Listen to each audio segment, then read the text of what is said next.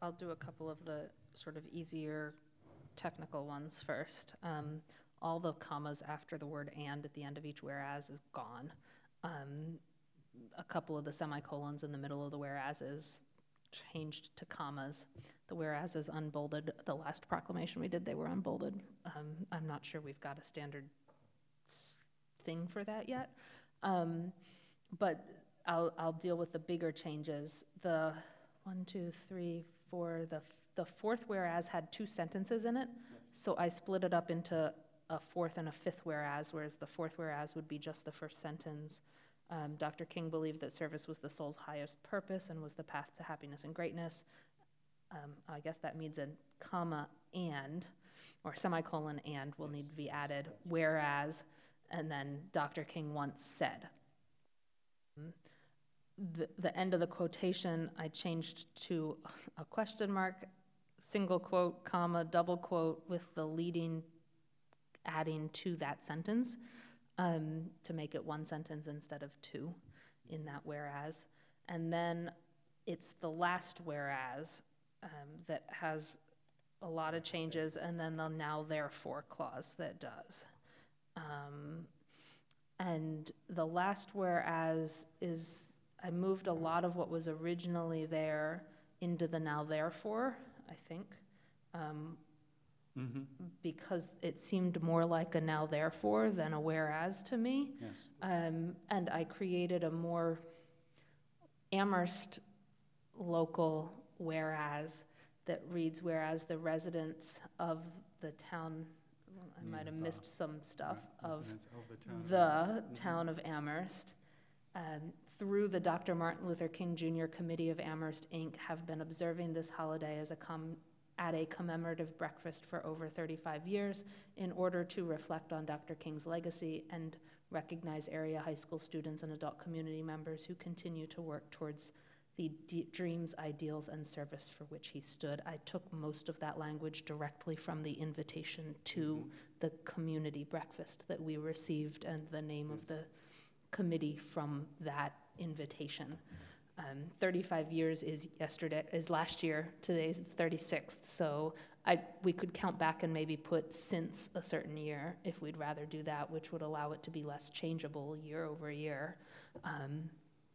And then the now therefore, I attempted to make it 1 now therefore with 1 sentence. And so it's got a lot of changes to it.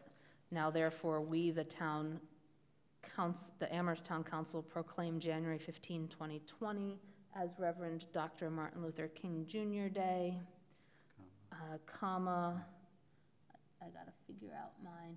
Invite the residents of Amherst to join us in a bell-ringing ceremony and reading of the proclamation on the steps of Town Hall at 4:30 p.m.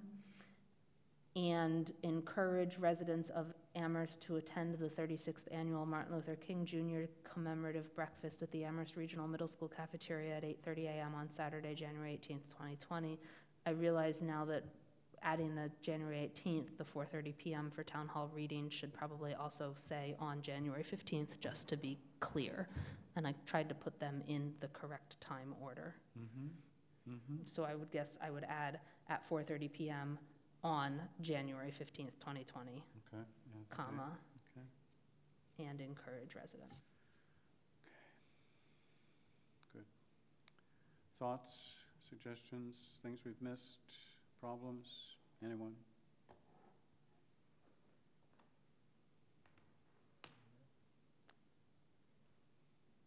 Take a moment.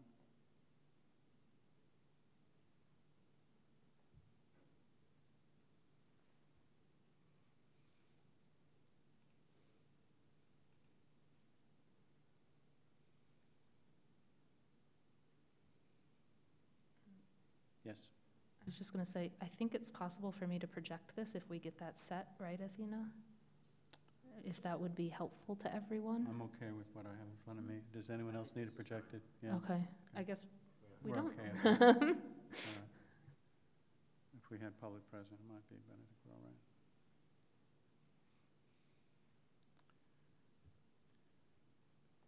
And I think it's been some time. I don't want to talk over people's reading, but since the council actually, or the select board, I guess in previous time, has actually done this. So I think it's nice that it's being done. But that's not.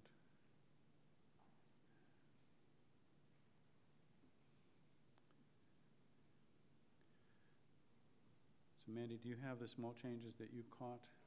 I do. Okay. All right.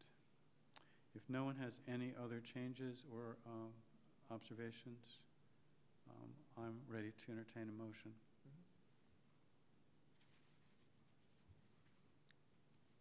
So I'll move to declare the Reverend Dr. Martin Luther King Jr. proclamation as, there's one more change. That's, I The know. word proclamation in the title needs an A. Oh. And to declare the Reverend Dr. Martin Luther King Jr. proclamation Okay. as amended clear at the GOL meeting on December 18th, 2019, Right. clear, consistent, and actionable. Is there a second? Second. Evan seconds. I see no reason for more discussion, so I'm going to call immediate vote. All those in favor of the motion as stated, please raise your hand and say aye. Aye. I see anyone opposed? No. So I see 4 in favor, none opposed, and 1 counselor absent. Okay. It occurs to me, this is work for the chair, that it would be useful for this body to have actually a list of regularly recurring proclamations, of which I assume this would be one. Puerto Rican Day, I think there are a host of them, human rights and so on. So I'm going to make a note to the chair to begin assembling those and also the dates. I think that would be useful to this committee in the future, right? So we would have a list. We would know ahead of time what's supposed to be. I mean, things that are recurring every year. And hence, maybe we could also be helpful in reminding people of that so that we don't get things thrown at us at the last minute. So I'm going to suggest making a list of recurring. Okay? Second item on our agenda is, again, out of order. It's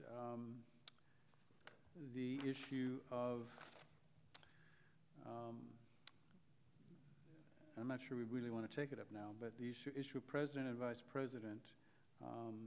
This came up at the council meeting, and it seemed to delay the vote for the offices of president and vice president, at least for a longer term. The council, or at least some members of the council, seem to want to have a discussion. It wasn't clear to me completely, but hopefully some of you can enlighten me as to what the nature of that discussion would be.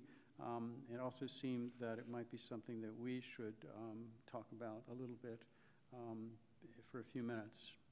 But that was also something that came under items unanticipated since it came up at the recent council meeting.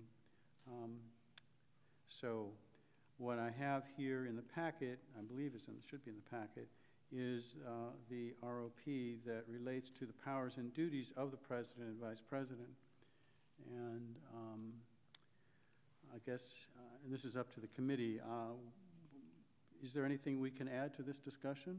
I would like someone to help me understand what the nature of this discussion, and maybe no one knows. Any thoughts on this? So this is in your packet. It's also in the ROP, complete document 2.2, powers and duties of the president and vice president. Is this what we would have as the focus of a discussion? Or is this another issue entirely that I'm missing?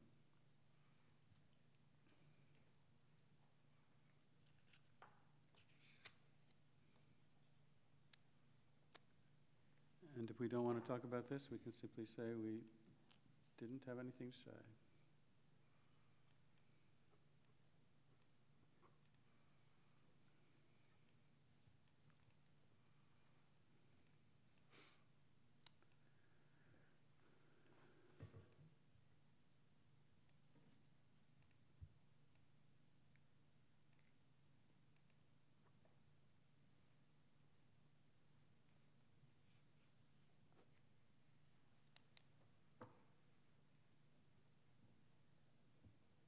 Want to move on? It's all right, no one has to, I mean, it seemed that at the council meeting, there seemed to be some sense that this is something that GOL could take up. But I have to confess that it wasn't clear to me what it was that I was supposed to take up. And so maybe I misunderstood. Maybe there's nothing we really have to say. It's nothing we can contribute as a committee to this discussion, other than point to I this think document. it's probably premature, because Okay. there were clearly at least two members of the council who have some opinion on how the president and or vice president have been operating. Mm-hmm. But then we were told, but we don't want to have this discussion tonight. So without knowing what their concerns are, I don't know that we could weigh in. Because otherwise we're just looking at the rules and going, is there anything we need to add or subtract? But without knowing Mm-hmm. the reason or the concerns, there's nothing that we can really, I don't, Okay, you know. fine. The only thing we can do is talk about our personal Personal, opinions exactly, of right. how the vice president has, And that seems right. has been, and I don't know. All right, I So- agree. That's really not appropriate, I think. Is there any other document that I should be aware of that governs this besides the rules of procedure? I mean, there's one mentioned briefly in the charter, The charter. right, but it doesn't have much more to say, right? I mean, it's, right, okay. Those are the two documents that define these two offices. Okay. All right. Then I'm willing to just let that go. All right. Whipping through this today. I'm sorry? So we're whipping through this. Oh, yeah, we're gonna whip through it. No, don't you worry. Yeah, we're already at 8. agenda. Right. Air traffic control is giving us Okay. Item number 4 is, in fact, Rule 10.5H.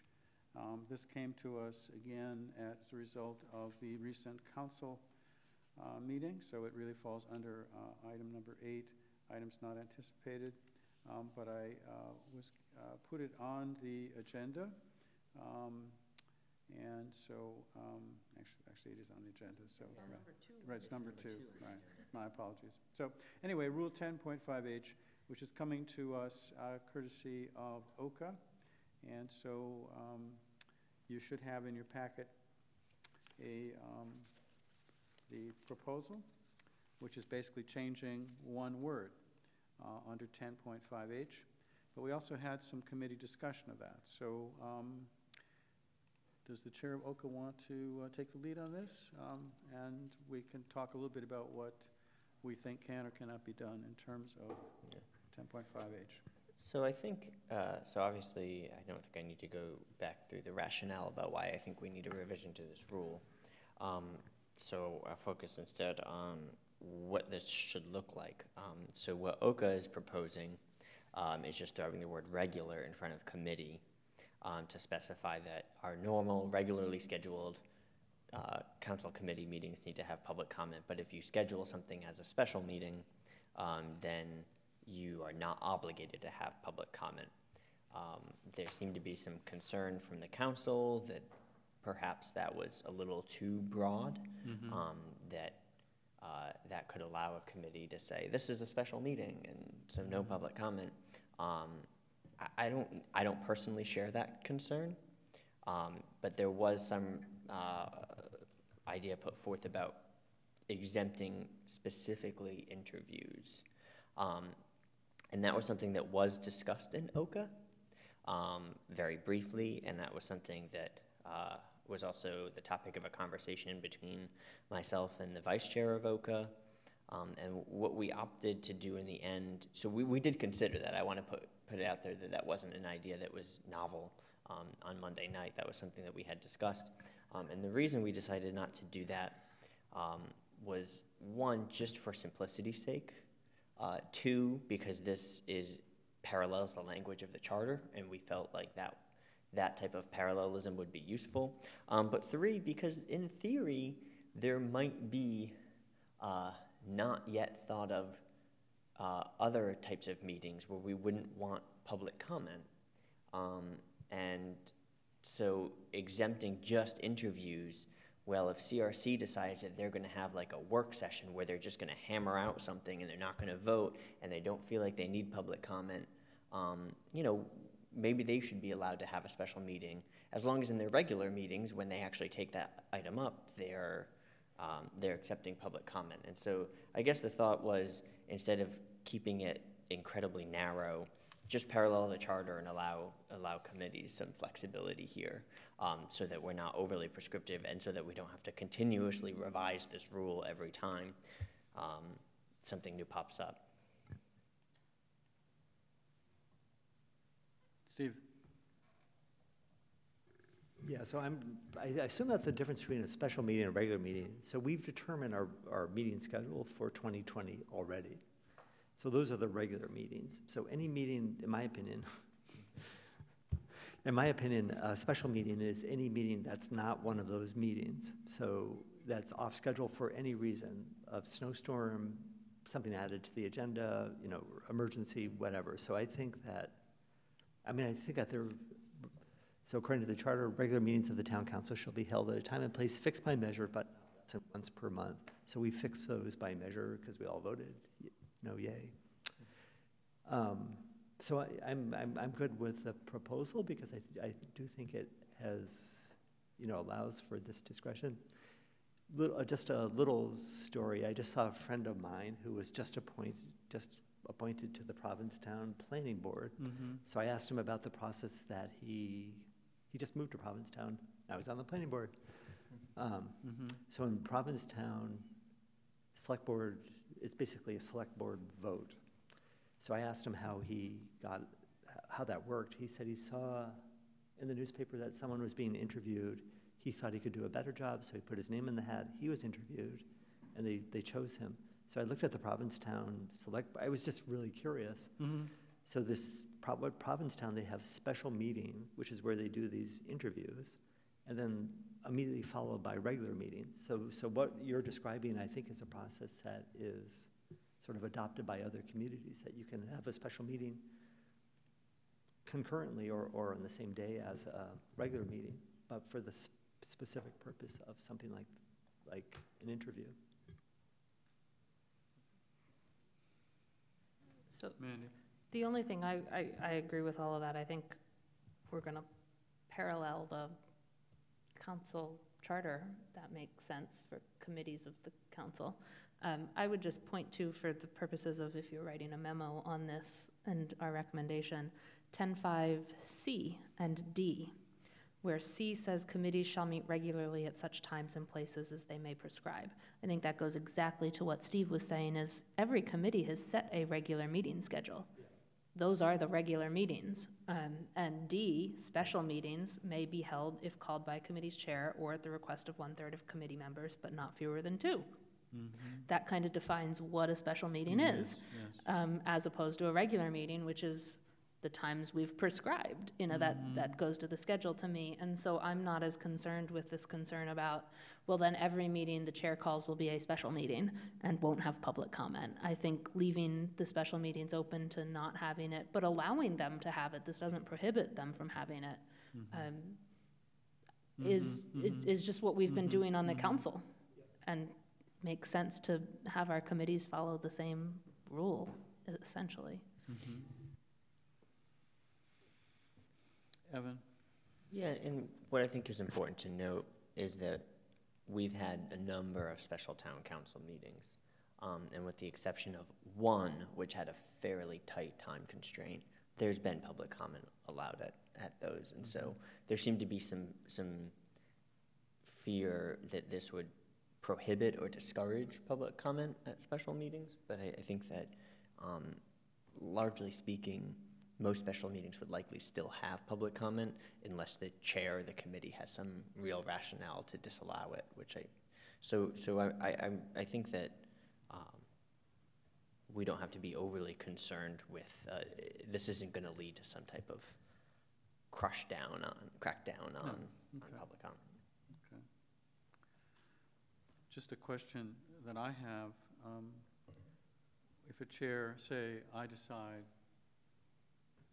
at a special, what power does the chair have to decide whether there can or cannot be public comment? This is clearly that if we have this change, a regular committee meeting must have or shall have a period of public comment. So at some other kind of meeting, the chair can simply say, I don't want public comment. What is that written somewhere? Is that something that I should know about? What gives the chair the authority to say there cannot be public comment at this meeting? Is there an answer to that question? Or is it obvious? I'm just missing it. Ma'am? By setting the agenda without public comment, the Just- chair has the right. right to set the agenda, So and as setting- long as it complies with the rules. So if the Right. chair deems it a special meeting, if we would change this rule, if the chair deems it a special meeting and decides not to put public comment on that Right, agenda, it's the setting of the agenda. yeah. Okay.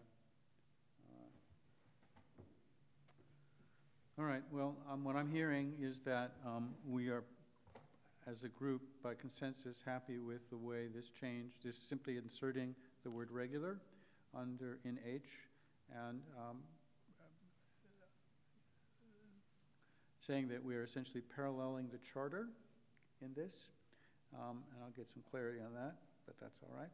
And that Site 5C and 5D, 10.5C and 10.5D, to make the point that it's already clearly stated what a special meeting is in the rules, and this is not going to in any way hinder or prevent regular public comment even at those meetings, but it does allow OCA the power or ability to prevent it at a meeting where it is not a regular meeting and there are interviews taking place.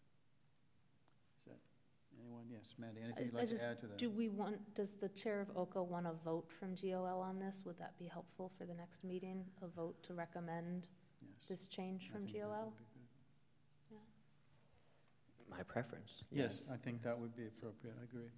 So I'll move to recommend the council add the word regular to the beginning of Rule 10.5H. Is there a second? So Councillor Ross seconds. Any further discussion? Then I'm going to proceed to vote on this motion. All those in favor of this motion, please signify by raising your hand and saying aye. Aye. I see, and any nays? No. So I see 4 affirmative, no negative, and 1 counselor absent. Yes, Evan.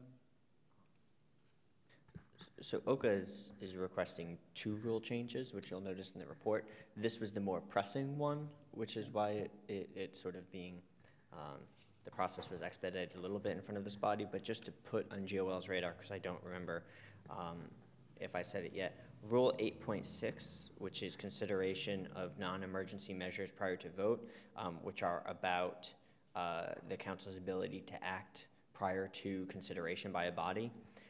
Under appointments, it says the council shall not vote to confirm any appointment made by the town manager until it has been considered by the Outreach Communications and Appointments Committee. So just putting on the radar that there's also an interest in OCA of striking the words made by the town manager to just say the council shall not vote to confirm any appointment until it has been considered. I'm not quite sure why in rules the town manager appointments were carved out, but town council appointments weren't.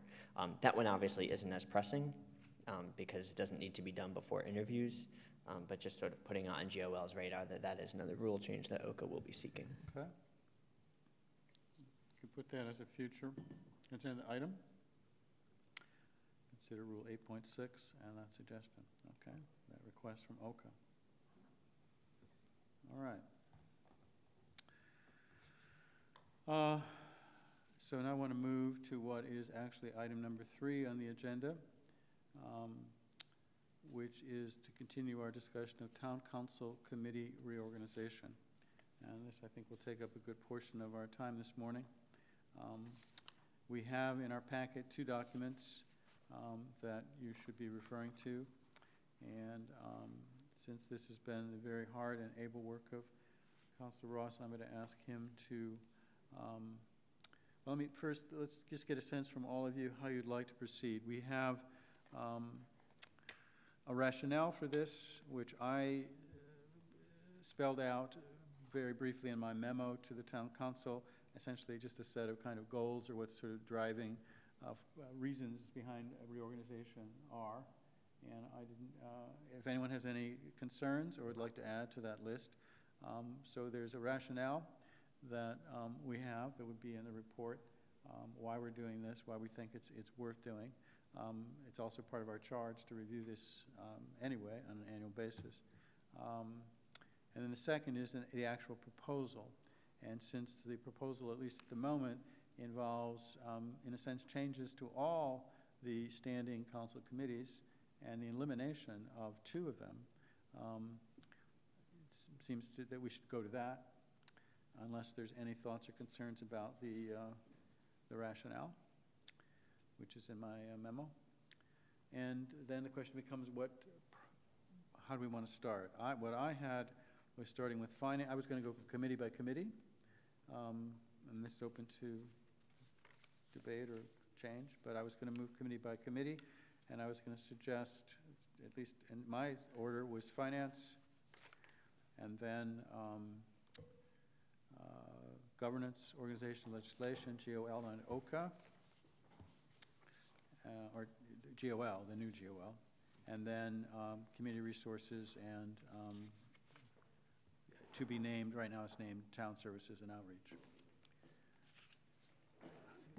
Evan, since I'm asking you to sort of shepherd us through this document, is that an order you'd like, or do you want to change that? That's fine? Okay, everyone else is okay with that? So we'd start with finance, which I'm hoping is the easiest of these, but you should have in front of you a sample chart sheet, a draft chart sheet for finance. Evan? Yeah, I think finance is going to be the easy one. The attempt of taking these committee might fall apart when we get to the others, since there's so much shifting between them. But finance is pretty simple. Just to point out to you, there are 2 documents. One is a clean copy, which you could open in the packet. The other one has comments, and because it's comments in a Word document, that's probably the better one to be working with. But that one you would need to actually download to their computer to see the comments. So finance committee, this is pretty simple. This is the existing finance charge merged with the existing audit charge. And so basically everything that was in the audit charge has been worked into the appropriate parts of the finance committee charge. I did split up in all of these underneath charge, because a lot of these now have fairly lengthy bullet sections, trying to group them thematically. And so I grouped budgets and appropriations together, and then investigations and annual audit together, just to highlight those sections. Okay. The only thing that's my idea in here, that's like my thought, is in purpose. It said the finance committee shall advise the town council on all financial matters, and I just specified town financial matters, which is a very small charge, but I think, again, sort of speaks to this, my desire to see finance focus a little more narrowly on the town's finances, as opposed to some broader questions that we've seen them take on about, say, the financial stability of other institutions. Okay. Thoughts on this charge? Mandy? So, easy but not. Yep. The first bullet point is a combination of a number of different charter sections. And so I think, attempted to split it into 4 bullet points, with adding review and make recommendations to the town council on measures regarding or measures authorizing all sorts of things, various ones, so that it's clearer that it's not all buried into the same thing, and then reference the charter section. And Evan, I can send you my full document at the end, so you can see what's going on. But yeah, I attempted to split it into 4, but then I had a big question about the second part of that big first one, the capital inventory, capital improvement program, and infrastructure. Because our JCPC charge is to make recommendations to the town manager on the capital inventory, capital improvement plan, all of that. I didn't actually fully look up JCPC's charge, but I know JCPC is charged in the charter with making recommendations to the town manager on, at a minimum, the 5-year capital improvement program. So I don't know what to do with that group of 3 for finance, because this one is sort of recommendations to the council on that, not recommendations to the town manager. JCPC is charged with towards the town manager per the charter, but it might be good for there to be included somewhere, someone to talk to the council about that. You know, so I don't know what to do with that section, but I thought I'm struggling with that, but the overlap concerns me, that we might be, in theory, charging 2 different committees with almost the same thing. When you split those up, then the 3rd and 4th bullet points, the hold a public hearing on the budget proposed, and then the review any requests for new appropriations or supplemental budgets, are almost overlapped with annual budgets, supplemental budgets, and other appropriations and financial transfers, that first one, in a way. So you know, and I think it's a legacy of this was one of the first charges ever written by this council. So I think there can be some cleaning up that doesn't actually change the duties, but makes it clearer and doesn't have a lot of overlap. I like my adding review and make recommendations to the town council in front of all of these instead of just, I think one of them, I don't know whether it had it in there at all because I can only see my changes. So I'm not sure what I deleted initially from it.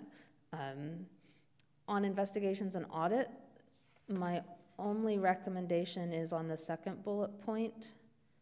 Oh, I had one recommendation on the last bullet point in finance, budgets and appropriation, the one that says upon referral from the town council, review and hold hearings on water, sewer, and other municipal utility rates. I wanted to add the phrase, if required by law, after hearings, because I'm not sure we're required to hold a hearing, I just don't know. And so I don't want the charge to put a requirement for a hearing in that might not actually be required. And then in the investigations and audit, the 2nd bullet point, adopt procedures for selections of an accountant. The actual charter language is that the town council adopts procedures. So I would delete the word adopt and write in make recommendations to the town council on procedures for selection of an accountant or firm, since the charter says the council is the adopting group.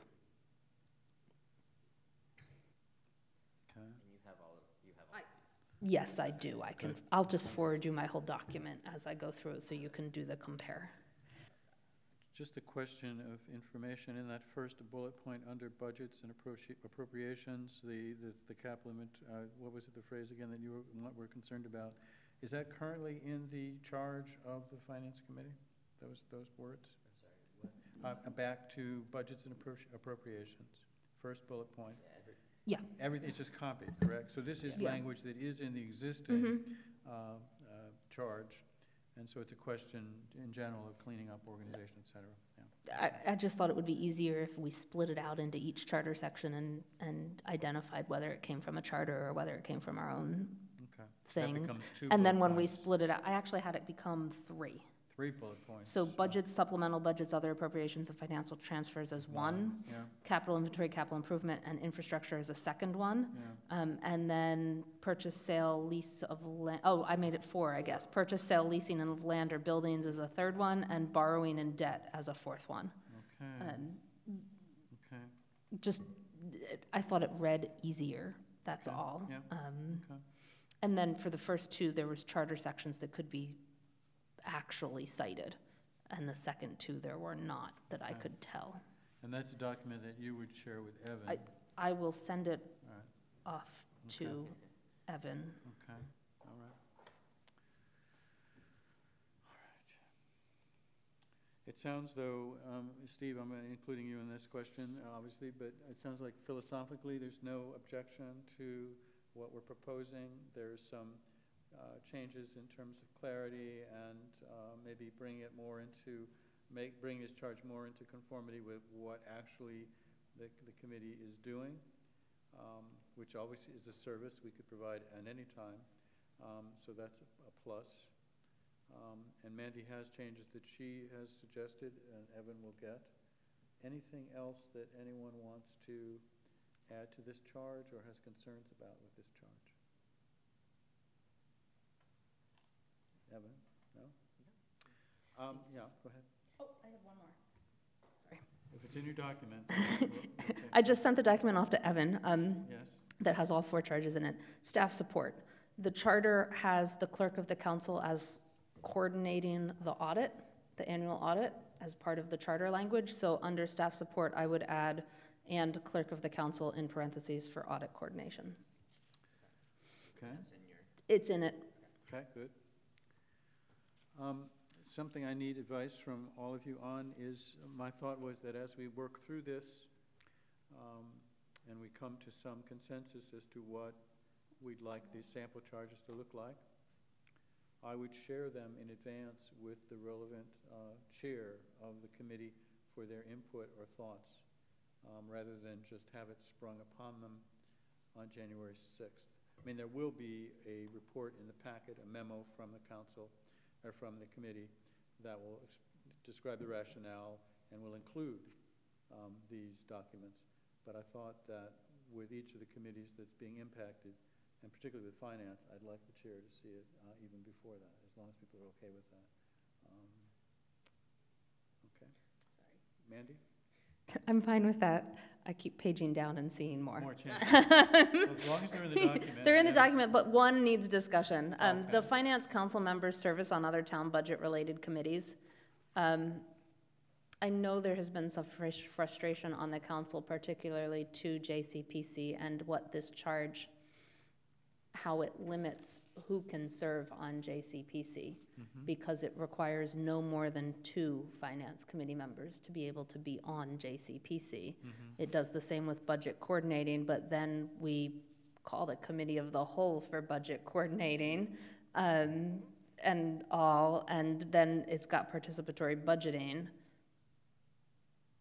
And so I'm thinking it might not be necessary. It would be a change for who can serve on JCPC and budget coordinating, but I wonder if we should delete it completely as a recommendation of maybe we don't need these strictures on which counselors can serve on a different committee in yet another committee's charge. So where would these strictures then exist if they don't If exist we there? wanted them, we Right. should put them in those specific charges In the instead of in charges. this charge, I would say. So it would be in the Participatory Budgeting Commission charge, it would be in the JCPC charge, and the BCG charge. That's what you're saying. These should be moved, if we want them, they should be If in we their want them, charges. yeah. And why do you think they're here, why were they put here in the first place? I don't remember, Okay. but it seems odd to have it here versus, Well, I guess the idea would be that it alerts the members of this committee as to what their possible, that they have put possible duties on other committees, right? So it's informative in that sense, right? If you're a member of the Finance Council, right, you want to know this, right? maybe, but it says no more than 2, so in theory, finance can have 0. And all of them can come from somewhere else, or, I don't know whether we even want to keep that restriction of no more than 2, number one, but it seems a weird thing to put here than in the other charges themselves. Any thoughts? Yeah, I actually agree with, so I personal opinion, would like to keep that 2 restriction, because I think we want to make sure that the expertise of Finance Committee is represented on JCPC, but I like the idea that you bring in more of the council on something like capital, which is very important. So you have the expertise of Finance Committee, but then you also broaden participation. Otherwise, JCPC is just a subcommittee of finance, literally, because 3 members of finance would be on JCPC, it'd be a quorum of finance on JCPC. But I agree with you that it makes more sense as a restriction in JCPC's and BCG's charge That does here. than it does here, and it's currently not in that. We revised that charge at some point. I don't remember what happened. So, but I personally don't want to lose that. So if we are recommending deletion from that, I would like it to be paired with the recommended revision to JCPC. I'm okay, and we can have that discussion then. I just think it's weird here. So for the moment, we're going to leave it in terms of or no? Do you want to take it out? Do you want to leave it? Delete it and add it into JCPC and pair it with a revised JCPC charge? That would be my it's a section that exists on no other charge anywhere else in the town.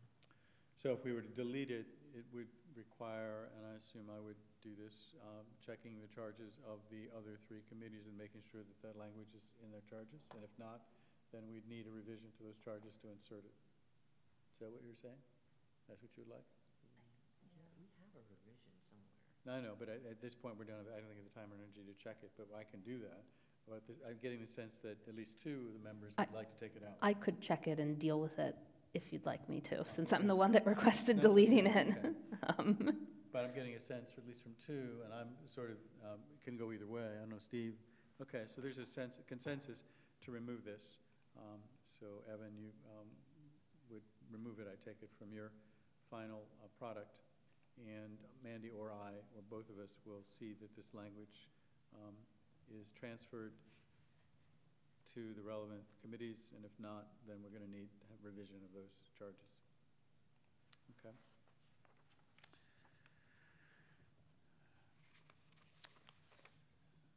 Unless there's further discussion, I'd like to move on to, I'm sorry, Evan. I don't remember if we ever actually did this, but I am looking at the revised JCPC charge that I think that we did. I think we voted to adopt as a committee, but it's never been adopted by the council. But it does have a revised composition section that says 3 current town councilors, 2 of whom shall be on the finance committee, which I'm recognizing actually contradicts the finance committee language, which says no more than 2. And this, so there is a revision in play, but it also needs to be fixed. So we have something to work with, but okay. It's actually wrong. It's wrong. Okay. Good.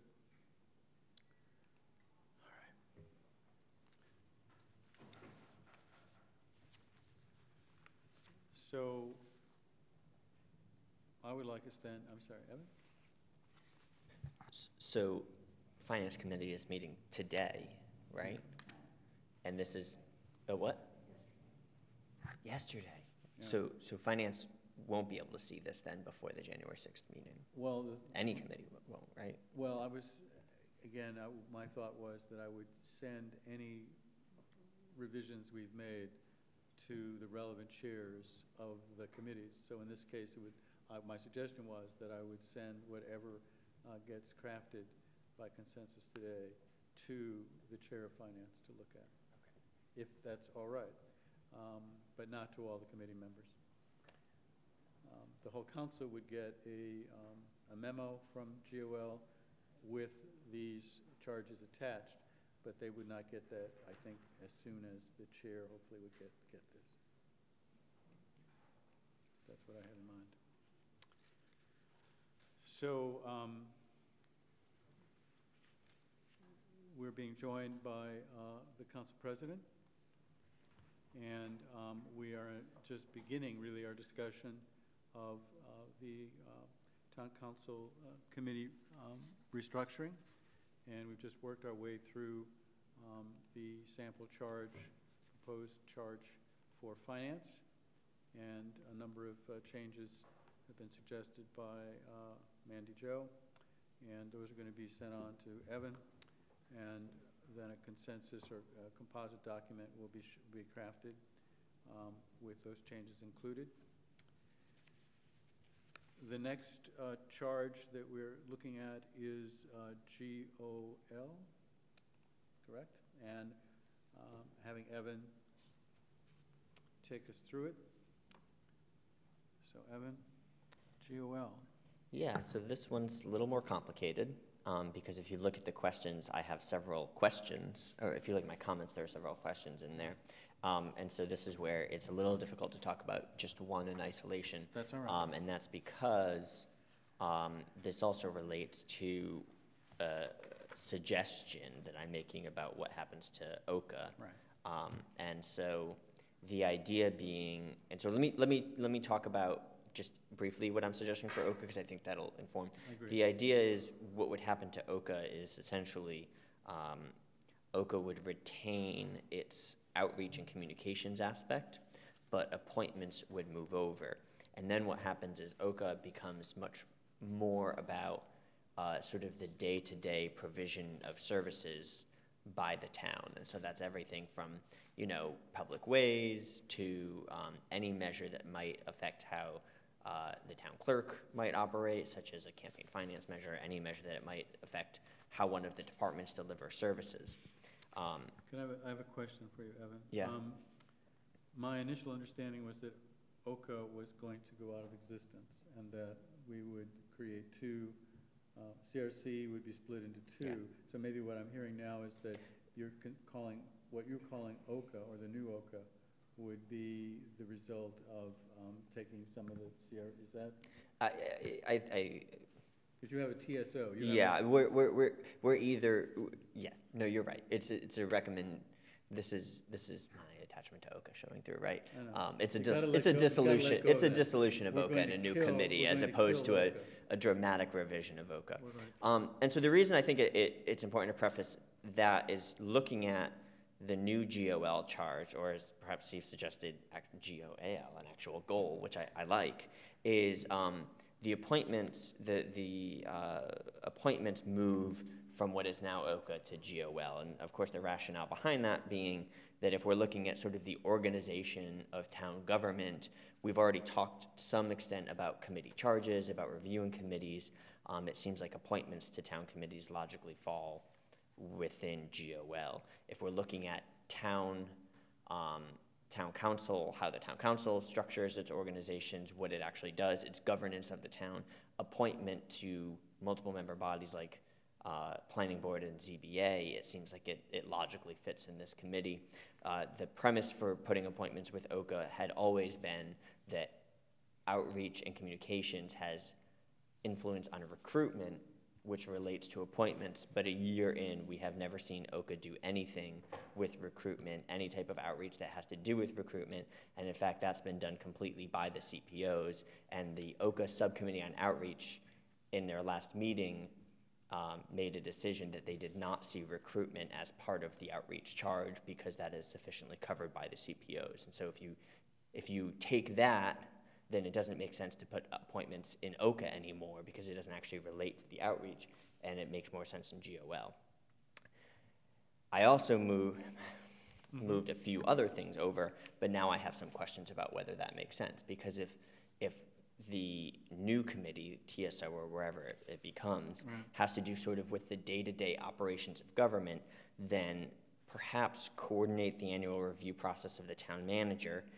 And because it has to do with provision of services by the departments, appointments by the town manager for department heads, those might actually logically fall within TSO. And so I think this is much more complicated because essentially what I did is I took everything out of OCA except the outreach stuff and put it in this revised GOL. I think appointments to town committees make sense in GOL. I think appointments by the town council make sense in GOL. But the two I'm uncertain on are the review process of the town manager and appointments to department heads, because maybe those actually more logically belong in the new committee, since they really have to do with sort of the operation of the town government as a whole. And so this is where these things get tricky, and there's no clean way to delineate these. So those are where my questions come from. Mandy? So I would advocate for, even though the document I just sent Evan doesn't have this added in, appointments as part of a name. And that clears up a lot of your questions as, does it fall under governance or organization part? You just add an appointment section into the charge format and throw them in. And then GOAL works too.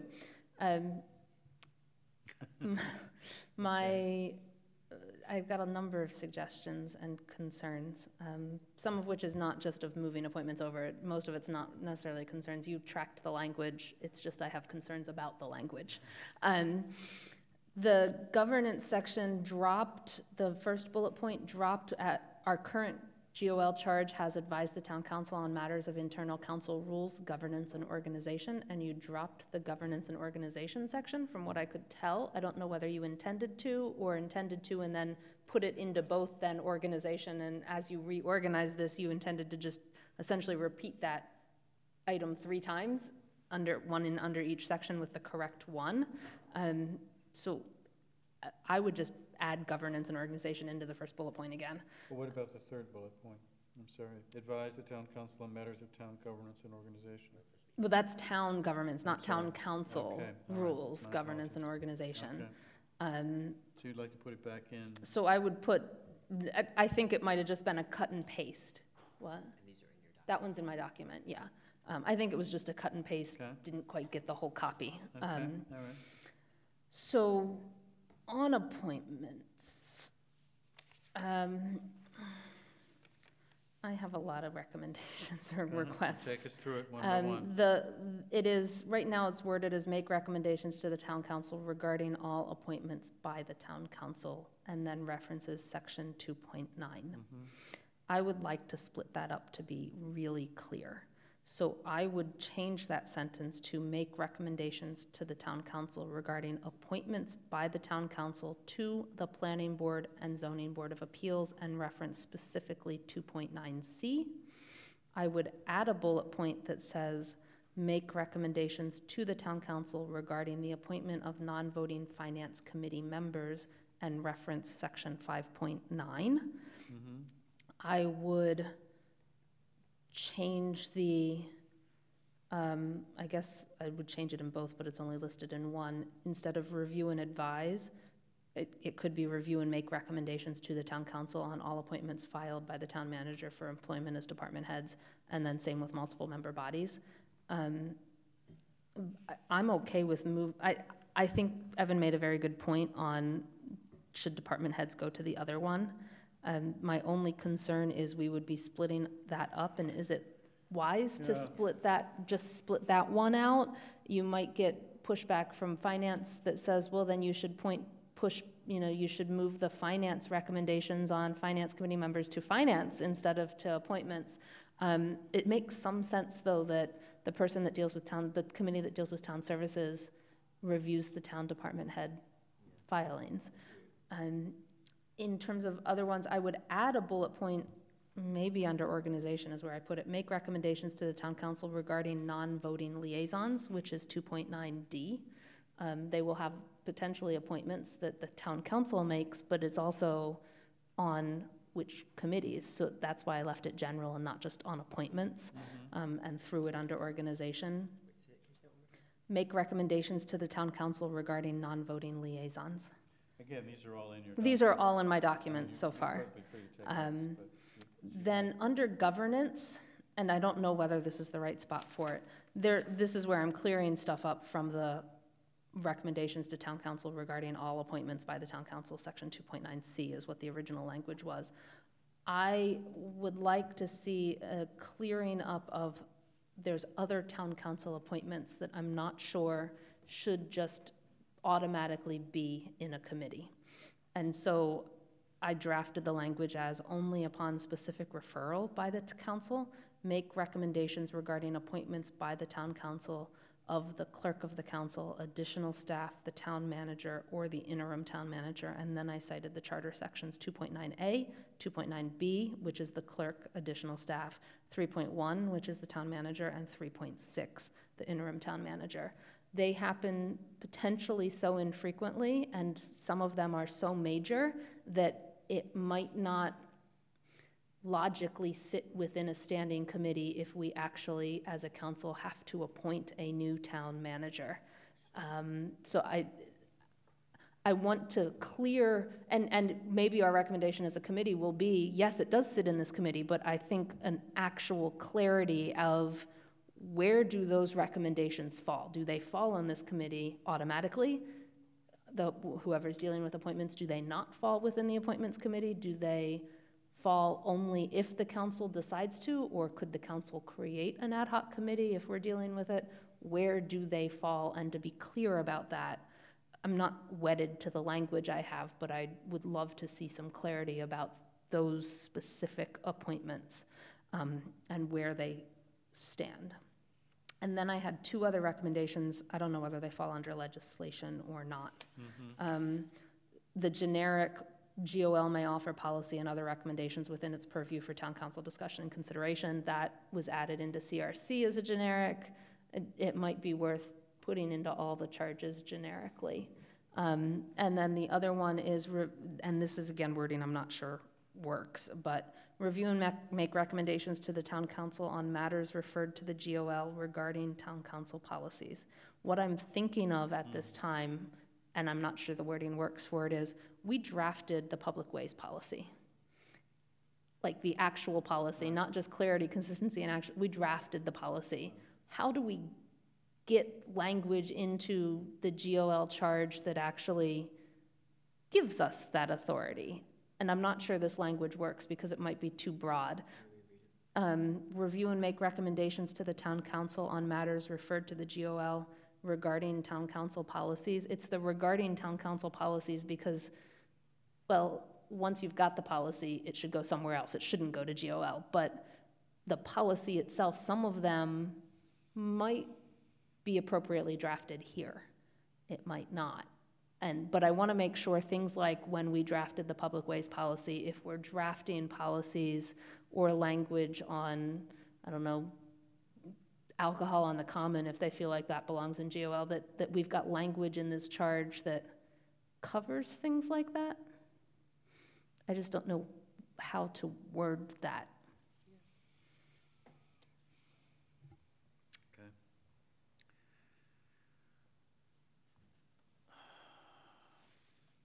I know that was a lot. No.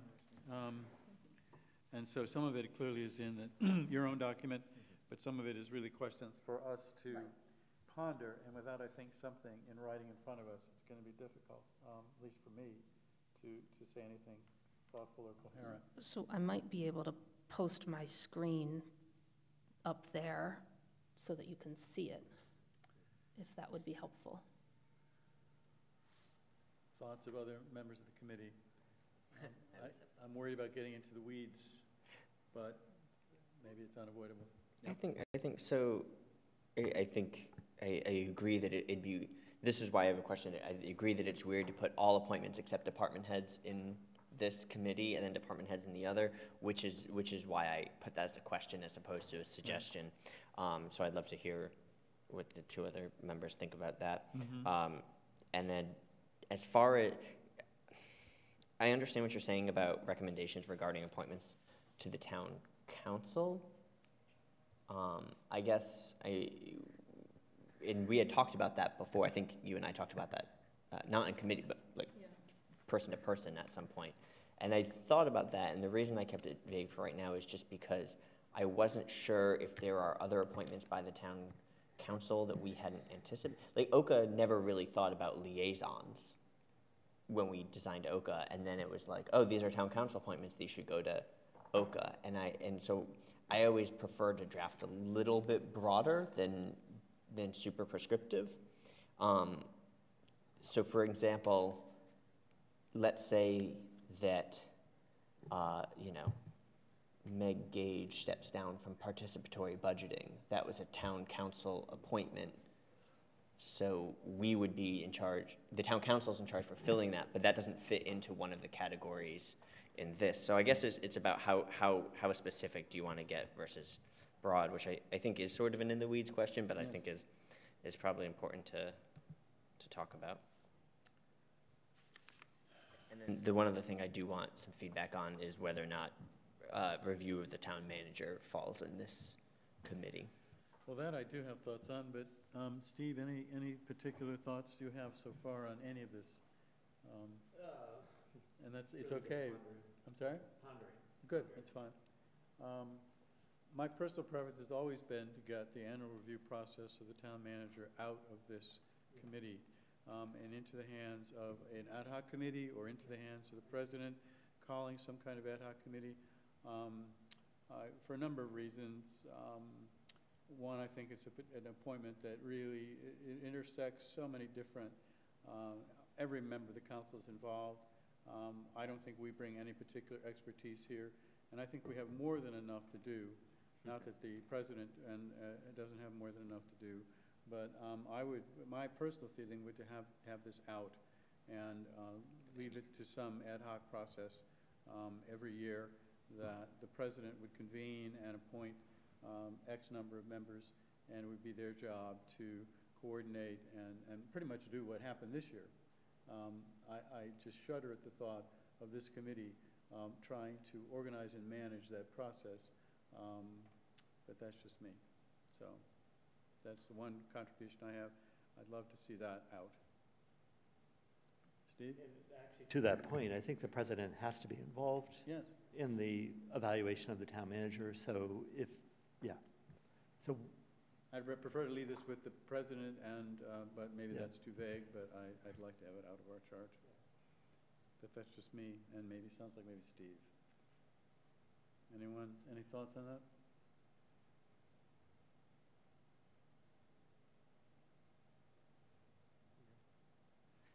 You can ponder. This currently sits in Oka. Right. I think, I'll give it and to- George, you can, I'd like it out of Oakland's you can, charge, yeah, too. you can speak to this about, Right. Oka, in this past review of the town manager, Yeah. wasn't exactly sure what we should be doing, and I believe most of it was done by the president in some coordination with one other counselor who had some experience. And so, I have no issue taking out of any committee charge. I think there will be some pushback on the council, but I think that's, All right. we're gonna get pushback on a lot Right, of this, a lot so. of this, right, so, if- I have no issue with that. and if we take it, okay. I think that there's a broader conversation beyond that about, we know we have to do this annual review process. If we Right. take it out of any committee charge and it appears like nowhere in the rules, Right, there's a lot of ambiguity. Right. And so that might be something that if we do take it out of every committee charge, it needs to be paired with a rule that says annually the town council president shall appoint an ad hoc committee to, something like that. Yes, right. I would personally favor something like that, as opposed to having it reside in a particular council committee. Okay. Other thoughts about how to proceed here? What we did with the first charge is that Evan would incorporate Mandy's suggestions, but we have here some that are more, really not concrete suggestions or changes, but more almost philosophical or more pondering, reflective type questions. And I have to confess that for many of them, I'm not sure I don't have a particularly thought out view. So I'm not much help. Evan, go ahead. So I agreed, I think, with most of what Mandy just said. Like I said, I have some concern about being overly specific with appointments, and think I have some slight preference of just keeping it vague and saying any appointment by the town council resides in this committee, although I would be in favor of maybe carving out the town clerk and the town manager, because I do think that's especially carving out the town manager. I like the idea of upon referral, we come up with policies. I think under this proposed structure, a lot of the policies that GOL has already drafted would probably likely sit elsewhere, probably in the proposed TSO. But I think that there's always the opportunity that there might be a town council policy that comes to us. The one thing I would maybe push back a little bit on is you said something about how in the CRC charge it says that they can craft policy and make recommendations within the purview of their charge, which if you'll notice, actually, in my suggested revision, I took out of the CRC. Oh, no, wait, I didn't. No, you just didn't put it in the TSO charge. I just didn't put it in the TSO charge. Yeah. To me, the statement that a committee may offer policy and other recommendations within its purview is like obvious, like, Should be I don't know in that every that needs charge. to be in a charge, so Oh. I actually would take it out of, I thought I took out a lot of stuff in the CRC charge, and I actually thought I took it out of the CRC charge, but now I'm seeing that I didn't. Because it's sort of like, well, yeah, obviously they can offer policy within the purview of their charge, so I think it either goes in all of them or it goes in none of them. Right. My preference would be the latter. And I propose putting it in all, but I'm not boy. wedded, I'm not wedded to it. It just seemed weird that one would have it and others would not. So yeah, I think it should be an all or nothing. Okay. I am just, my computer is not finding Amherst Town Room, so, It's all right. so I don't know. It found the Samsung TV, I think, upstairs. Yeah. No. Oh, I don't know whether I have that. Just a quick question for Lynn. You do have access to these, you can see these charges? You do? I don't. Because I have hard copies. I can give you hard copies. I can give you hard copies. All right. Okay. They have a few notes on them, so don't throw it away, but, let me see, fine, those are, they're in order. I'm gonna see if I can download it. I don't know whether it'll let me. I believe finance is in there as well, Lynn, I hope.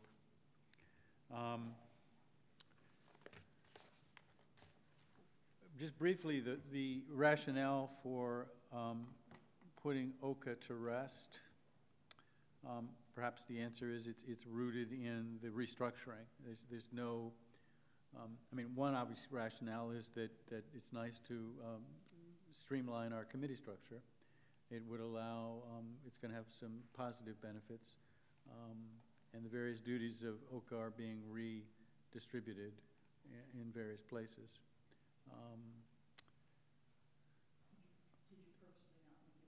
No, I think I'm trying to find it. I didn't mean to keep it from you, but I've got more pieces of, it's right here.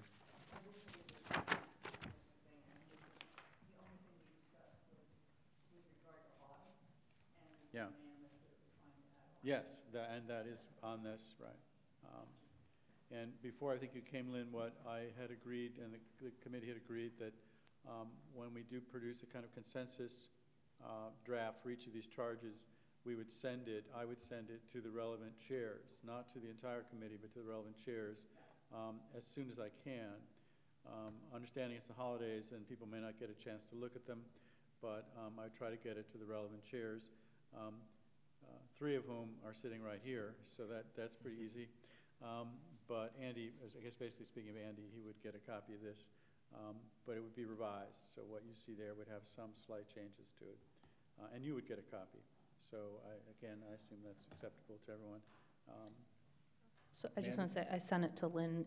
I do not have the Solstice app, and I can't download it without IT permission. Okay. So So are we done with? that's what I'm going to ask. Are we done with GOL? And are we agreed with the name? I mean, this is not the most important thing, but I think GOL is fine as it stands. I would add the A in just to be clear. So it would be Governance, Organization, Legislation, and Appointments Committee. Organization, appointments, and legislation. So So- it's a word. Literally gold. So it's literally goal. The Goal Committee? Got the acronym GO with it, man. All right. This is like one of those word games. We should do that for all the committees. Yeah. First with the acronym and then. Because you just switch the O and the A and you have the Celtic word for jail. Oh, God. Which it does. One of the concerns I do have that I probably should mention before we move on is that this is going to create an enormous workload for this committee. I mean, I'm just thinking about right now, as it stands, we have bylaws we're looking at, and we're looking at public ways, and now we're going to be also dealing with appointments. And if the appointments process goes through as planned, could become conceivably quite time-consuming at least for someone on that committee. So just in the back of your minds, a little concerned about the workload for this committee, but maybe that's just me. Evan?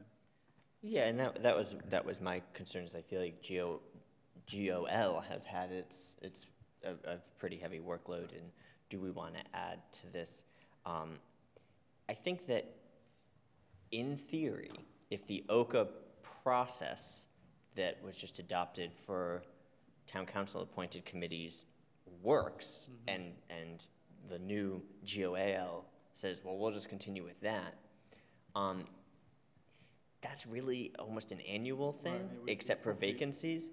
And we certainly, OCA had just a flood of town committee appointments, but OCA hasn't dealt with a town committee appointment since like early October. There are a couple coming, but I think that the addition of appointments actually was dramatic in the first year, and almost made sense for OCA to just be the appointments committee to hash that all out.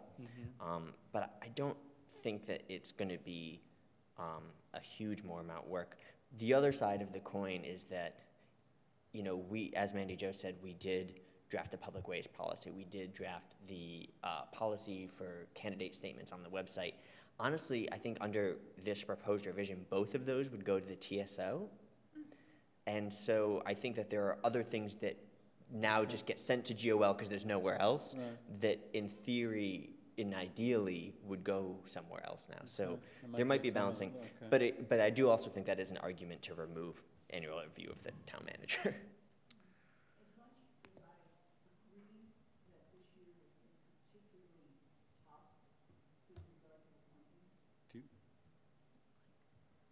Sorry, you should, yeah, if you don't mind. As much as I agree that this year's been particularly tough with appointments, you will always have reappointments and appointments for terms every year because of the expiration of terms.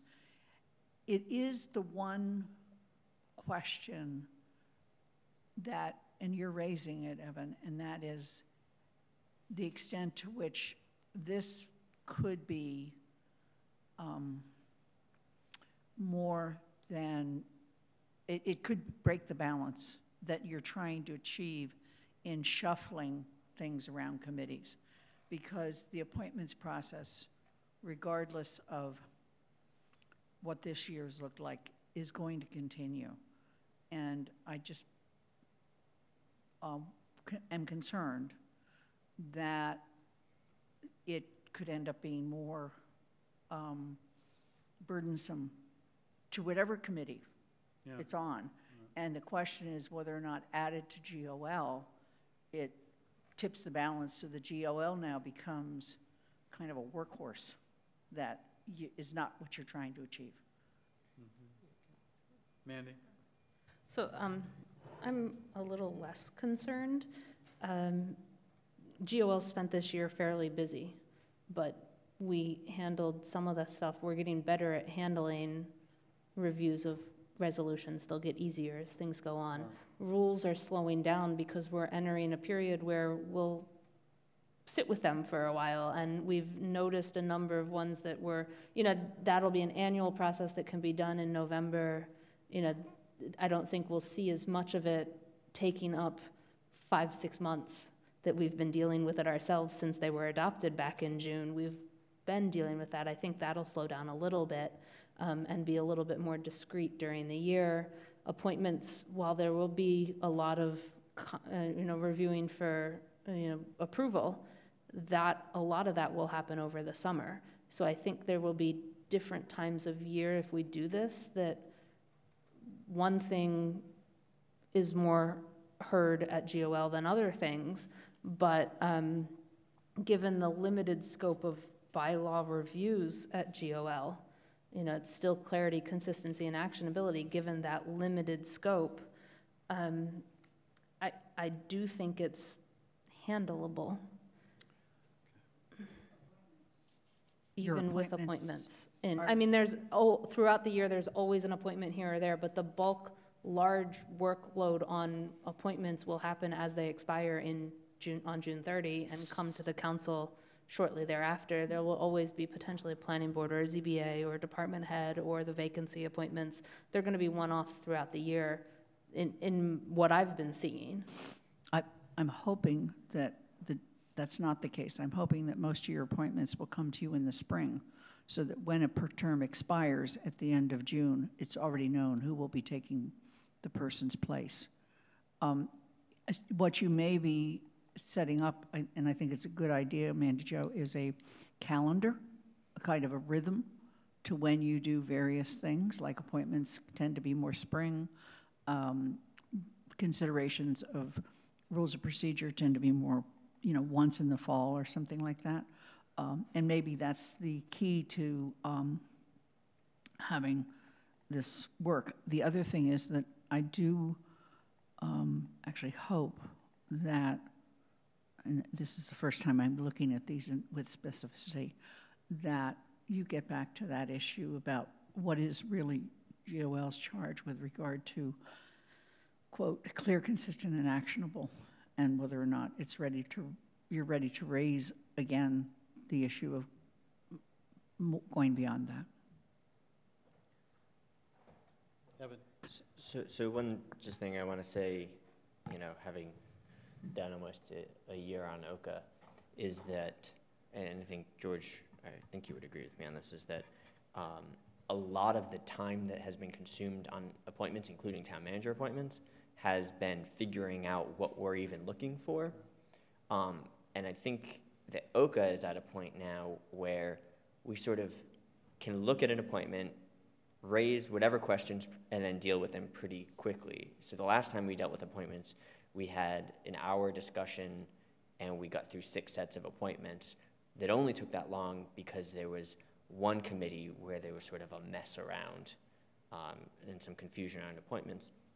But I think that having done all of that work, even though we'll always be getting appointments, it doesn't take as long. And the reality is, assuming the OCA process that was adopted gets carried over, it works in this time. The last 8 OCA meetings were pretty much exclusively devoted to coming up with that process, with some town manager things spotted in there. If we didn't have that in front of us, we would have had a lot more time. So I think that, I'm not as worried about appointments because OCA has done the work in figuring out what does it mean to review the town manager's appointments, and assuming that carries over. All right, then I'd like us to move to the final 2 charges, which in the document we have in front of us, one is called TSO, Town Services and Outreach, at the moment, and the other is the good old Community Resources Committee, CRC. And Evan, if you'd speak for a moment to the rationale, because what you're proposing here is to take a good portion of CRC, or some of it at least, and turn it into a separate body. Yeah, so again, I think we started a lot of this discussion from the point of CRC's charge is really expansive and is perhaps too big for one committee. How can we divide this up? And my proposal is to essentially create a new standing committee, but dissolve an existing one so that we're not adding another standing committee on top of our responsibilities. My thought was, again, OCA has essentially 2 components, outreach and then appointments. And if appointments moves to GOL, outreach can stay, and then the question became, well, so what do you pair with outreach? What logically pairs with outreach? And I looked through CRC's charge, and what I came up with was the idea that some of what CRC does has to do with how the community interacts with its government. How do we provide certain services? What are our relationships to the communities? What are our relationships to the institutions? And then other are sort of these long-term planning things, zoning, housing, stuff like that. And that's sort of the line I drew, was if it has to do with the interface between the community and town government.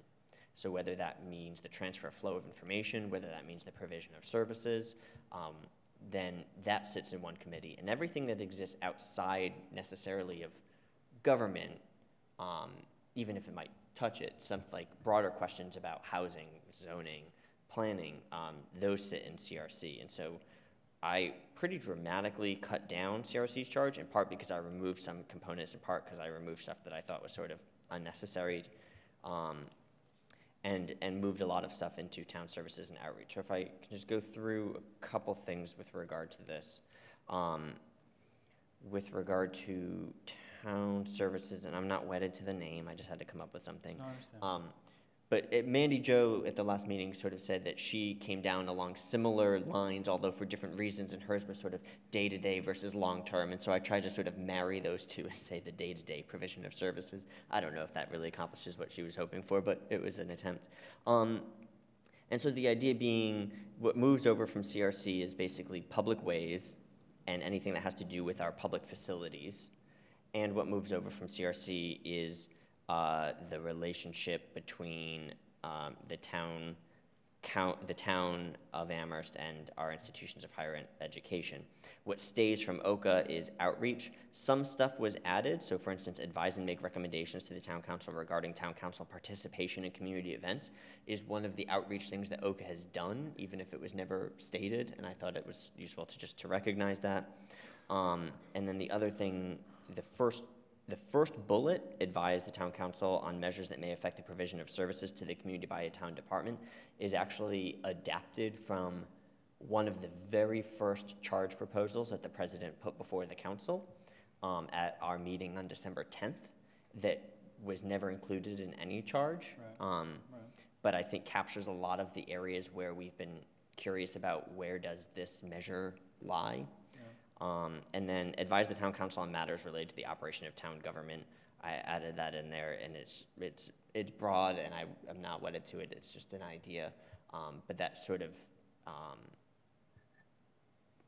that was sort of anticipation of in case the evaluation of the town manager or the department heads falls into TSO, sort of justifying that general operations, day-to-day operations, anything that might affect that. And I want to make clear, because I can already sense some of the pushback that we might get in the council, would be the town manager deals with departments. The town manager, we don't have a say over that. And my response to that is, yeah, that's true, but we might be considering measures that would affect that. And so the whole thing, none of this is meant to exceed our authority, but if the town council has a measure before it, like potentially a wage theft resolution that might impact procurement or something like that, that doesn't logically go to any committee right now, but that would go to this one because it would affect sort of the operations of government. Okay. Mandy, thoughts? Okay, Mandy has no thoughts. I mean, you can see them up here, although now that I was doing this late at night last night, now that I look at it, my added review and make recommendations on matters referred is pretty much covered with the advise. It's just, I don't know whether we want, is advise comprehensive enough in some sense, or is review and make recommendations a little bit better of wording? But essentially that bullet point was, I wasn't sure whether advise was comprehensive enough, so I added in the review. I would, in staff support, put town manager or designee with an and in there. CRC right now has, its charge has town manager or designee. The designee is the assistant town manager, Dave Zomek, and he is quite helpful in terms of being able to talk with staff that we might want to have appear before CRC, because there's a lot of questions that need answered, to get those answers, to do all of that. If this new committee is dealing with similar items or half of what CRC is, it would be very helpful for the town manager to be able to designate someone to sort of be in that role. So I wouldn't want us to restrict ourselves to not having that designation liaison. You'll see on the second page, the third bullet point I added, including transportation. It's up there now that in blue, the after public ways, to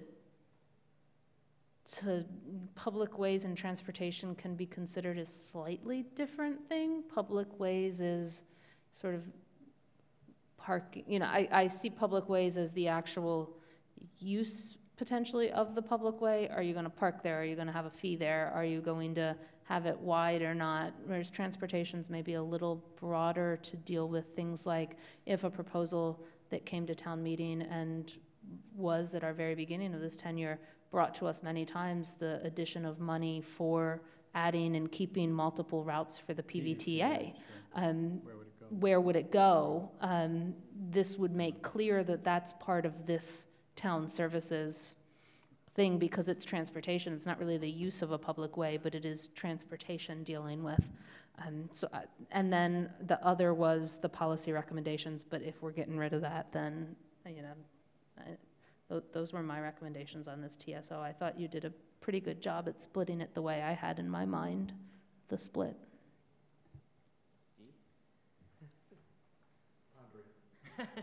Lynn? So, just so I understand better. Sure.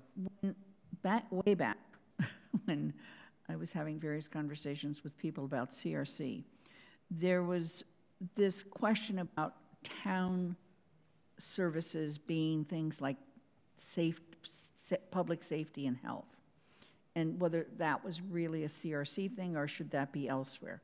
So I'm looking at this, it's raising the question for me. When we say the provision of town services, does that include things like public safety, health, whatever else? And giving some examples. The question of, does this include the possibility at some point of evaluating one or more of those services, which the charter, I believe, does speak to? And also, I do feel like somewhere in here the town manager needs to be included, like Mandi Jo mentioned, because he oversees all these services. So I think because this jumps up for me as really new for the council, I think it's going to need some examples to help people understand what's meant by your points. And then my other question is, so does this mean that all public way requests that are long-term would go to this group?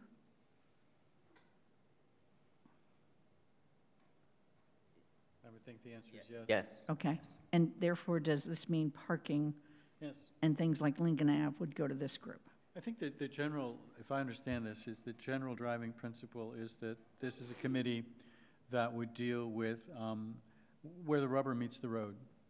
So, you know, when you've got a parking issue in your neighborhood, when you've got, you know, something concrete, specific, anything like that. Whereas the suggested second committee, which would be still CRC by title, would be more long-range, master plan zoning, sort of bigger picture, more outward-looking. There's obviously going to be some overlap, but I think the basic attempt to separate out where the rubber meets the road, sort of I think of constituent services as a term that keeps coming to my mind, basically where, you know, the services the town provides for our constituents. So when a constituent comes to me with a specific issue, this would be where I would think naturally it would go. But larger issues, zoning, planning, housing, affordable housing, homelessness, those kinds of broader, big issues would be kept in CRC, is my understanding of this distinction. Steve? And I assume that those that have been working on this know that this, if approved, puts us very close to what Northampton has. So the Northampton City Council has 4 committees: finance, city services, legislative matters, and community resources. So to me, the only outlier is really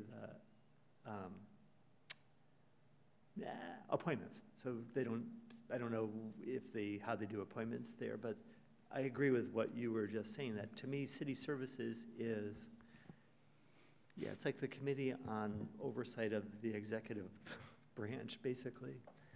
And then the community resources is, to me, is much more of sort of a long-term, like what are the policies that we can set in place to create a more, you know, to help us achieve the goals of the master plan. And I think economic development would fall into that as well.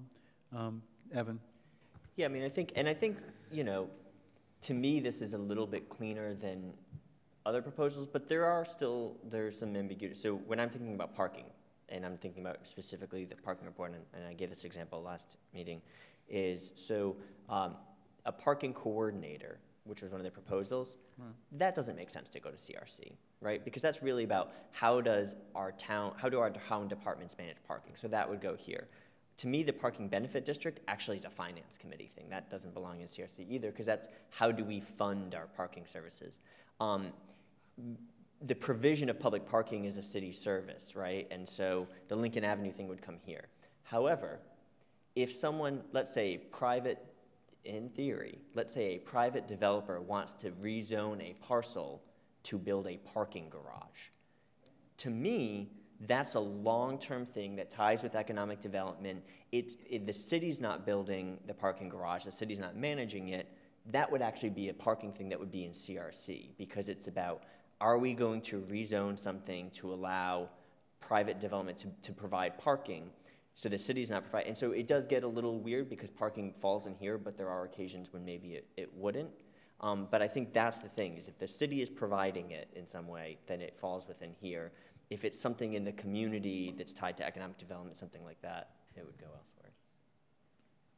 That, I was just going to expand on that rezoning. It would be in CRC and not this Town Services Committee, because that rezoning wouldn't just allow a parking garage, it would allow more than a parking garage. So you're rezoning a plot of land, and that has, even if it's at a request for a specific project, that doesn't mean that's the only thing that can go on it when you rezone it. A lot of stuff can go on it. So it doesn't, while the specific request is to maybe build a specific project, that look needs to be much wider than that project. It needs to be, what does that rezoning allow to go on that land, and is that wise? Because it might not be that project. It could be anything else that the zoning change does. So, right. Yeah.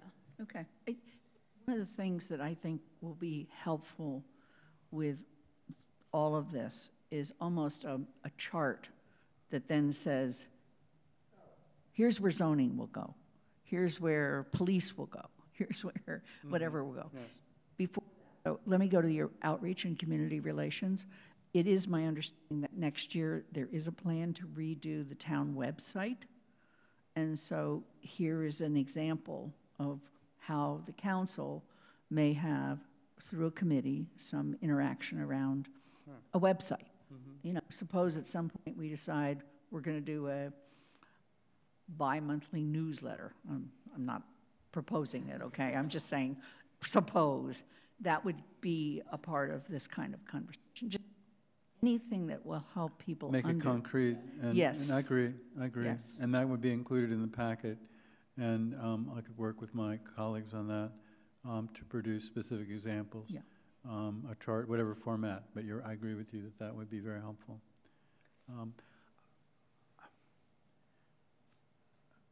Do we want to?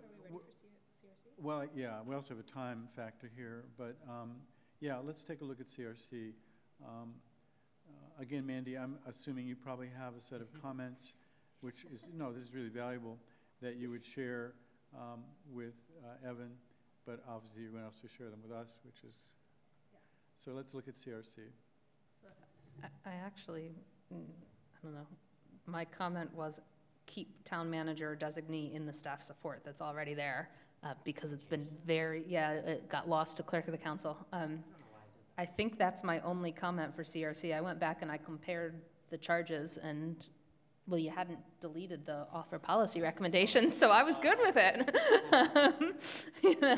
And you did delete, I do want to mention that one of the things that got deleted was the collaborate and or coordinate with town departments through the town manager or town committees as appropriate, and I was totally okay with deleting that, because that seems obvious to me, that I don't think committees need to be told they can do that.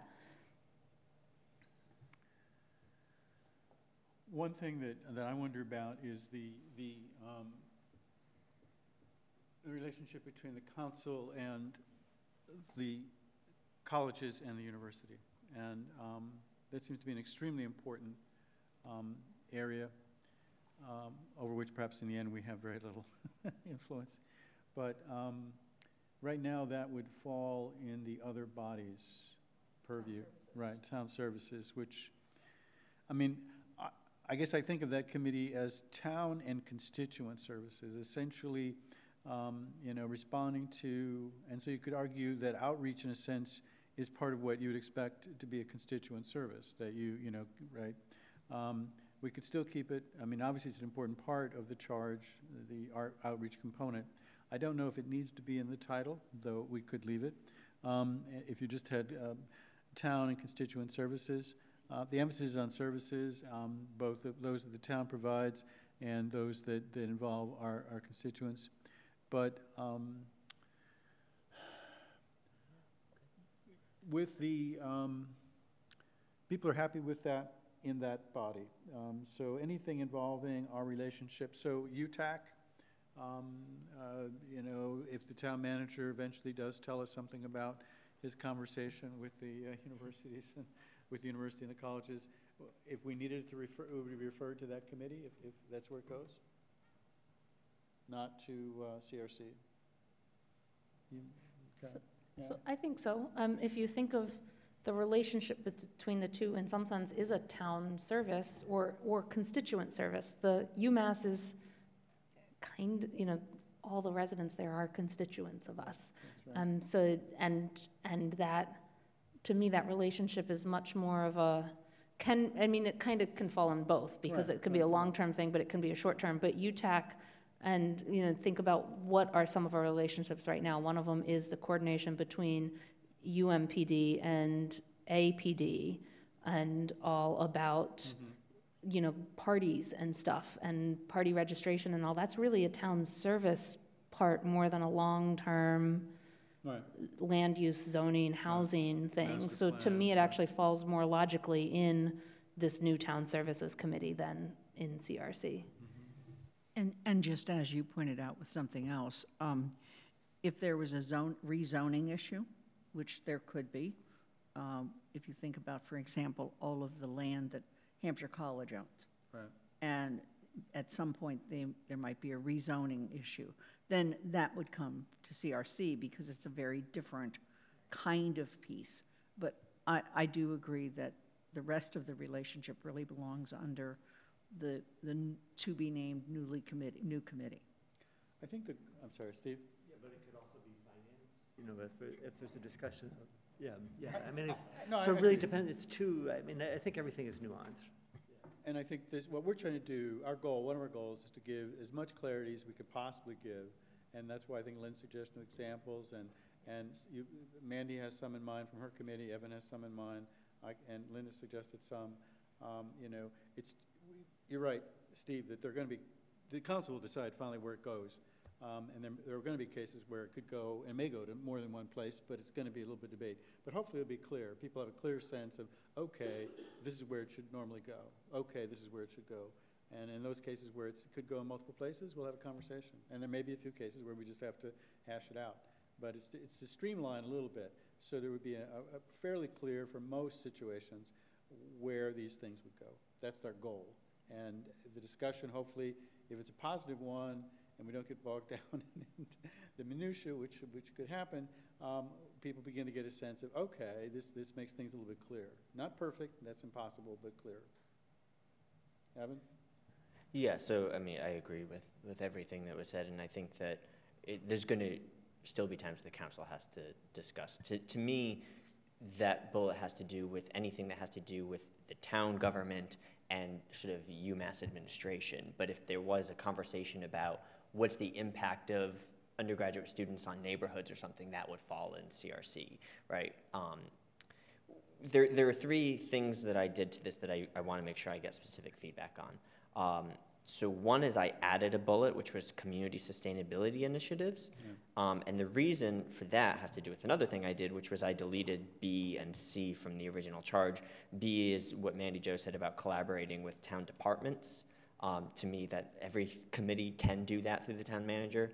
And then the C was, upon request by the town council, the CRC may study and consider other issues affecting community resources, sustainability, and economic development. I deleted that because it seemed also just obvious. Like, yeah, any committee can study an issue within the purview of its charge.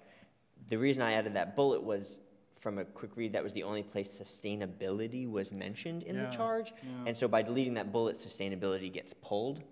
And so I added that bullet to keep sustainability within the purview, even as removing that part C that to me, B, C, and D are just obvious statements that don't necessarily need to be in a charge. But I specified community sustainability initiatives because the idea being that if it's something, the town adopting a new revised fuel-efficient vehicle purchasing policy, right, that might fit more in town services. That's a town one. So I guess that's something I changed, and deleting those bullets was something I changed.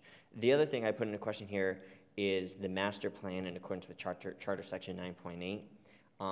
Section 7 and 8 of the master plan, one is specifically, I don't remember which number it is, but one is specifically titled Town Services, and it's all about facilities and stuff like that. I don't remember what the other one is off the top of my head. I didn't know if we actually wanted to carve those out because they belong elsewhere, or if it's just sort of like we don't need to get into that level of detail. Mandy? I would not. The master plan is meant to be a 20 to 40 year document, not a 2-year document. So even though it might address town services, it's addressing it over potentially 20 years. Our charter requires a rewrite every 20, a full rewrite, I think, every 20 years. I think MGL says 20 to 40 or something, but the charter specifically mentions 20 in section 9.8. And so I think it's easier to keep the whole thing together as the long-range vision of the town. And so what is the long-range vision of town services, not how is it going to be implemented tomorrow? And just to add to the conversation, so section 8 is town services and facilities. Section 7 is open space and recreation. So that's all of our trails and stuff like that, all of which is a service, so it's not a TSO. Okay, I want to move us along, if that's all right, and bring this discussion to a close, but some clear sense of what our next steps are. But before I do that, just a very small point. Are we happy with TSO? I think the titles otherwise, GOAL, CRC, finance, obviously. TSO, I suggested constituent services, and town and constituent services, taking the outreach out. We don't need to, I don't want to spend a lot of time on that. Do you want to leave it at TSO? Any thoughts one way or the other? I mean, it's either CSO or TSO, constituent services and outreach, or town services and outreach. You'd like to keep outreach? I think the T over the C is just a little more clear. Sure. The watershed scientist in me, CSO, is also an acronym for Combined Sewer Overflow, so. That seems a very appropriate title for much of what we do. So, I mean, it's awkward, but I think TSO is fine? so then? was OCA at one point, and Yeah, we got now used to I'm- it, so. I am heartbroken that OCA is dying, but I'm overcoming that grief. Any thoughts, Steve? Just leave it TSO, town services and outreach? Okay. Next steps. I'm sorry. No? Next steps. Obviously, I'm asking Evan and Mandy to coordinate and produce a kind of penultimate draft of these these charges that we would put in a packet for the meeting on January 6th. I would produce a memo or a report which would address the rationale. And I think a third item would be some examples, which could either go, I think it would be a separate document, and I still have to ponder this. But I agree with Lynn and with the rest of you that some specific examples would help, at least focus the discussion, and maybe not, stave off some sort of knee-jerk reactions when people say, oh, okay. Or they could throw out something, and we'd have to say, okay, where does that go? So those are 3 things I have in mind. With the goal of January 6th, with the President's approval, it would be on the agenda for a discussion. It's coming up whether we want it or not. Yeah. Since the since the council has asked that we discuss the president, the vice president, and the committees. So this is part of what has been asked for that discussion. So that, okay. And can I suggest there's actually two screens that I would put each of these committees through. One is, if you go to the town webpage, it allows you to pick any number of things like zoning, okay? And you push on a button. I'd find a home for each of those places. The other thing, and this may not be doable between now and the 6th, and that is, we've often wondered, does every committee in town know where its kind of link is to the council? And so at some point, going through the list of all of the committees and saying which committees belong, or which committees would find their home with which standing committee of the council. Good. That's a big assignment. And sometimes they would be finance, and sometimes they would be something else. So it's not clean. So the town webpage and the town committee list, standing committees, connecting them to this proposed change would be very helpful. In That addition, goes to right. something that I believe, Mandy Jo, you brought up almost a year ago now, and that was, at some point, do we review committees? Just let me say, make sure you understand what you're taking on when you decide to do that one. Yeah, okay. Evan? So if the committee wants, so my next week is very open. So I know other people have like families they're trying to probably maybe spend a holiday with, but I've told mine not to expect that. Evan, you can So, stay. You can come to visit my family. Come on. No. So if the 27th is, we're in an awkward position of needing everything by January 6th, but there's no meetings of any other committee during that time. We're not meeting again. So I'm trying to figure out a process. I could get all of these materials. Mandy Jo's thing, I think I can do what Lynn's suggesting, although I don't want to 100% commit to it till I start doing it, because it might be something that's much harder to do once you start. All of that by the 27th, and I could send it to George, but then the question is, does it go out to other committees first? Does it go out with the report? Timeline is. Right. I don't imagine that all of the other committees are meeting before the 6th. I guess OCA would be meeting, huh? OCA meets Friday. Okay. And I was going And finance is not meeting until the 7th. That is correct, right, CRC is not meeting till the 8th. right. So I wouldn't send it out to the other committees now, but if something's drafted, I think if we assign one person to do it, they can seek comments from others as long as they're the ones that have final sort of say in what it's produced. So if Evan takes on some drafting, if he wants advice from one of us or all, he can seek that before it heads out to the council in a packet. And just like you as chair can seek advice on your report Right. before it heads out. To one individual, at least on this body. On this Right, body, I right. think, yeah. Fair enough. So, I also don't think we're going to get consensus on these on the 6th. no. I think the only, and I'm, let me leave it at that. Okay. I can seek help with the report or the memo. Evan and Mandy, do you want to work together to? Or That, and we need to So post I a will. meeting. So just I Evan- will. Let's do this. I will take on the revision task and compiling some of the requested documents, with the goal of getting it out by the 27th. And if I feel as though I need assistance, I will Okay. reach out to whoever appropriate, keeping it under quorum of anybody. Okay, fair enough. All right. Mandy? Sorry, one technical, if we're putting this in front of discussion for the council on the 6th, I always go back to, do we want some sort of motion today or sense so that you in your report can say, not that we've approved all of these, but that this committee is in unanimity or in support of this rewrite at this time?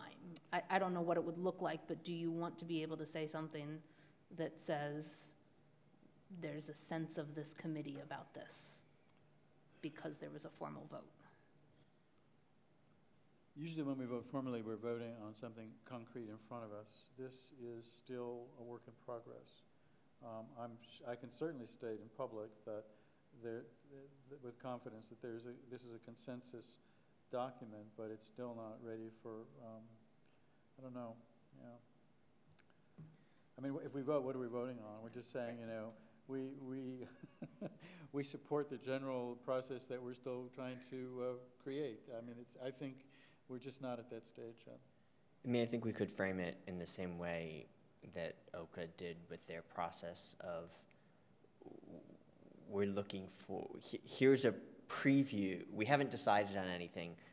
Things could still change. We're going to edit. Here's a preview of where we are at this moment, and we're looking for your feedback to incorporate in the next meeting.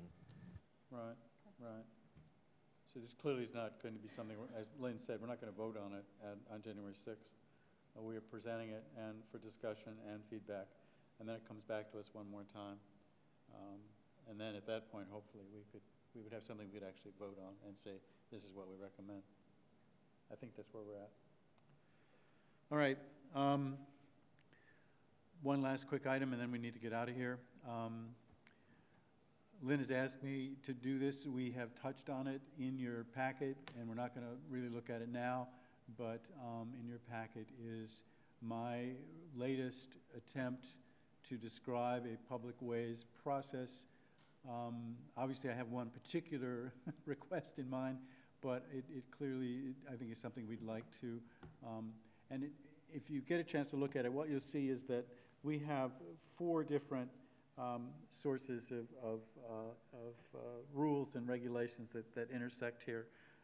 We have the charter, we have the rules of procedure, we have actual town official policies we've created for public ways, and we have MGL. And I'm going to continue. In the document, you'll see that I have reached out to Town Manager Bockelman, I reached out to Angela Mills, and I've reached out to Lynn. And I'm going to continue to keep them in the loop because this, I think, all intersects. But at the moment, my plan is to take this. I want to go back to Angela Mills and get clarity on MGL to the degree that we can. My personal feeling is MGL does not include parking. And I just need an answer to that. So in that document, when you get a chance to look at it, and I'll send a copy, of course, to the president. I just have some questions that I hope will get answered this week. And then I would craft something for us to consider, hopefully, at our next meeting. But what I have at the moment is the latest version of it. And it's a work in progress. And it's been looked at, and I've gotten great suggestions from all those 3 individuals. But obviously, that's where we're at. Okay? So I guess what I'm telling you is I'm going to continue to refine this and get more input, and hopefully on January 6th, it'll be finished. You'll have something a little bit more polished. And again, if you have individual thoughts on this, you can send them to me, just by email, just to me. I know any thoughts, concerns, reactions, suggestions. Maybe you understand MGL better than I do, but I only read the brief lines, and I didn't see parking there. So the reason is that I don't see why we have to have the full, requirements that a public hearing has in terms of MGL requirements. But the answer may be we do, or it may be that we don't, but we're going to do it anyway. Having said all that, I have any discussion, future agenda items. I've mentioned Rule 8.6. That will be on the agenda. Obviously, the revised version of this will be on the agenda. This meaning what we've just spent the last hour and a half talking about. And I will have also probably something on public ways requests. Anything else people would like added to the agenda? I am looking forward to a referral of the future considerations from the Bylaw Review Committee, and just to put that out there and to reach out to our president. And when that comes, that's going to be an interesting addition to our plate. Okay. There is no public presence, so we do not have public comment today. And I'm going to declare this meeting adjourned at 12:30. 5:38. Thank you all very much.